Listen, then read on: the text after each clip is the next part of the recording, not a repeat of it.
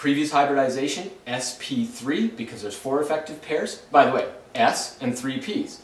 That's 4 effective pairs, right? So that's what you get when you get 4 effective pairs. sp3 hybridization. Just count up the number of orbitals. There's 4. Now, there's something called sp2 hybridization. Now, what would that mean? That means that you got 1 s orbital and 2 of the p's that form hybrid orbitals that are all equivalent to one another. But then there's 1 p orbital that's unaccounted for here. Because you would say that, well, okay, wait a minute, there's 1 s and 3 p's, but this is only accounted for 1 s and 2 p's. So what's going on? Oh, this is pretty cool. So watch this. Now, you know that that is called ethene. Well, maybe you don't, but that's what it's called. So ethene is a molecule here that's got how many effective pairs around the carbon here? And you're going to say 1, 2, 3, 4.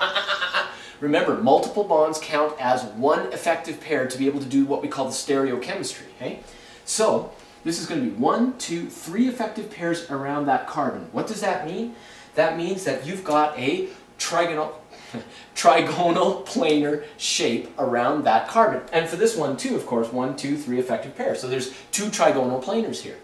Okay, now that means then that this is going to be in a flat molecule, right? Now how does it actually bond or hybridize? Well, what happens is when you see a multiple bond, here's what you say. You say this. One of those orbitals is actually unhybridized. And here's how it works.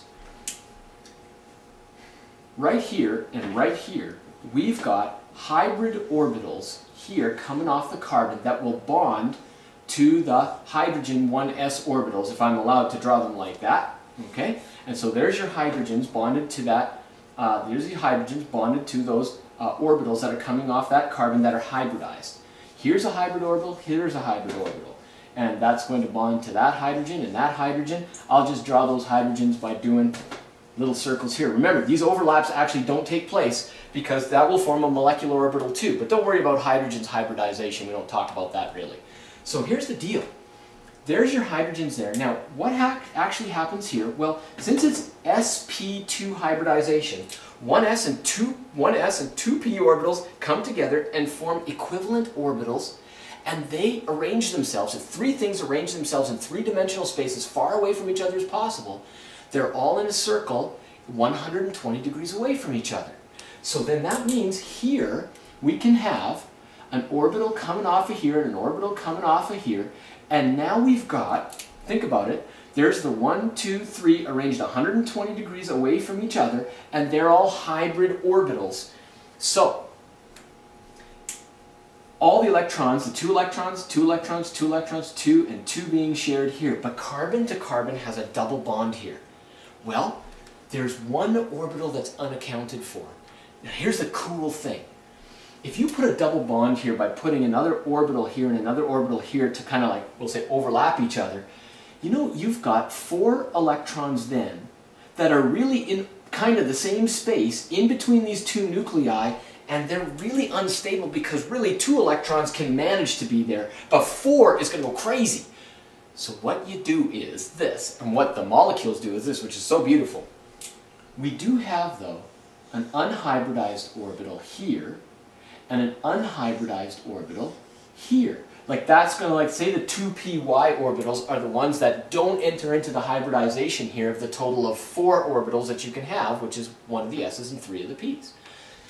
This one remains unhybridized, and so does this one, and they actually share the electrons between the 2 of them here. Now, by the way, this is 1 orbital here, so they're really sharing electrons here. Don't think that's a triple bond.